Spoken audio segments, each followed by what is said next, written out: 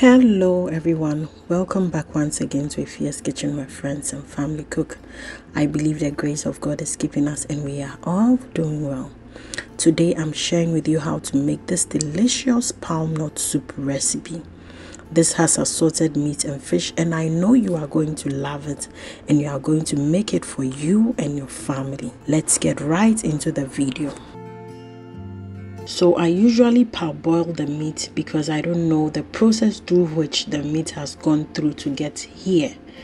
So I do this to get rid of any kind of germs. You pour water on your meat and bring it to a boil, and then you pour the water and rinse the meat beautifully before I go in with the rest of my ingredients. I will then go in with my onions, tomatoes and tomato paste. I will list everything in the description box so you can check it out later. For the rest of the marinade, I have some onions, ginger, cloves, rosemary, red habanero pepper and then garlic. I will go ahead and blend them and then pour it over our meat. I will rinse my blender with some water and then pour it over our meat again, and I will season with salt and 1 shrimp stock cube, and you can always season to your taste.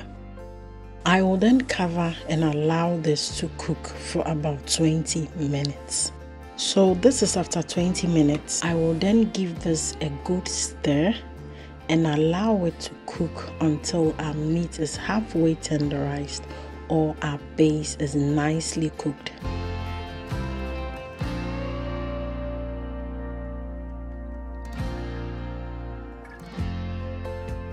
On the side, I'm going to start prepping the most important ingredient for our soup, and that is our palm nut paste. Into my clean cup, I'm going to add my palm nut paste, and then I will add some hot water to be able to dissolve it into a very smooth texture. Halfway into mixing it, I realized that the cup was very small, so I had to switch to a bigger bowl. And be sure to mix this with hot water so you don't get your whole place looking so messy and sticky.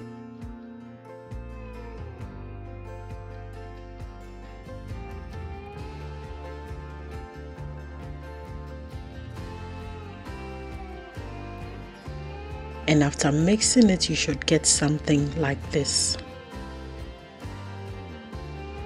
Back to check on our soup, and you can see that oil has settled beautifully on top of our base. And this is an indication that our base is nicely cooked. So at this point, I'm going to transfer our palm nut mixture into our soup pot. And when you are pouring it over, be sure to check the bottom of the plate so you don't end up pouring everything into the pot, because usually there are some black particles which are from the palm kernels that settles at the bottom of the bowl.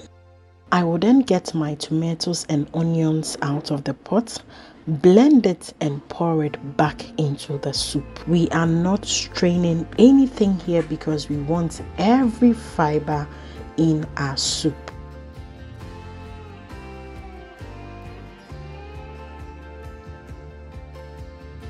At this point, I will go in with all my fish. I have some oven baked mackerel and I have some smoked fish as well.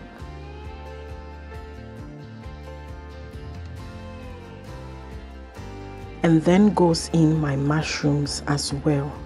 Yes, my people, we have a little bit of everything in the soup, and trust me, it was so good. I will then fill my soup pot with enough water to your preference. I usually prefer my soup very light and watery, so you add in the water according to how thick or how light you like your soup. I give it a good stir and allow this to cook gently for 20 more minutes. After 20 minutes, I go in with some freshly grated ginger, and this really helps to take the stink and the stench that comes with the fish. Yeah, the soup smells really good. Trust me on this one, and you need to try this if you have never done it before. When the soup is almost done, I go in with some kale. Kale doesn't get so soft quickly, so when you're adding it to your soup, be sure to add it on time so it can become so soft just like the spinach would do. And here we are. Our soup is ready to be served and enjoyed. I tried to skim off some of the oil from the soup, but it's totally optional.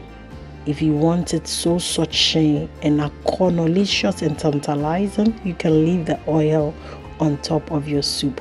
But for health reasons, I decide to skim off some of the oil. Yes, my people, if you have watched me till this time, thank you so much, and God richly bless you for the love and support. And you can enjoy the soup with your rice, with your fufu, with some boiled yam, some emutio, rice balls, anything you can think of. Till I come here again in the next video, keep safe and don't forget to keep your little light shining. Bye. Yes Kitchen, Daredel.